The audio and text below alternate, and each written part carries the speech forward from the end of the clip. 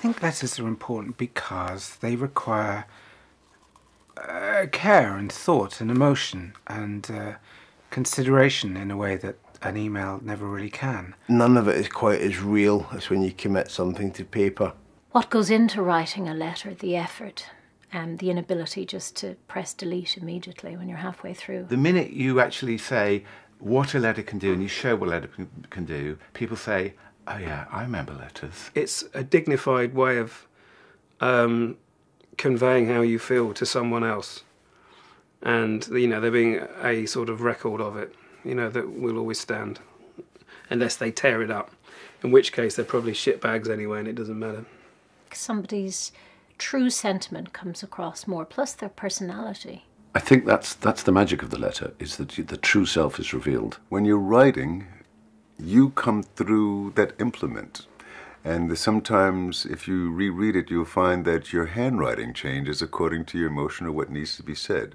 And the person reading that will also see that, will see that bit of communication. It's a testament to the way you were feeling, a snapshot of a particular moment. It's the most intimate form of communication there is. The radio right down the lug hole, the television in the eye holes, the letter directly into the mind.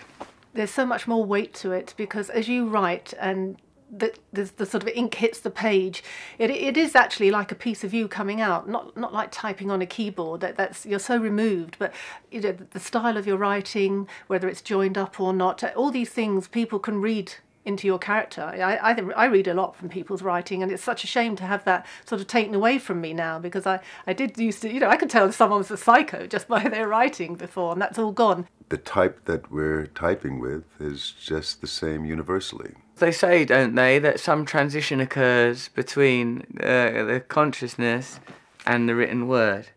Like that something happens that don't happen when you just enunciate, announce, or speak. Like when you write it out, it's like it goes through some process. I think we write letters in a totally different way to emails. The thing about emails is that you sort of feel you have to respond instantly. If you don't reply within a day, people assume you're dead.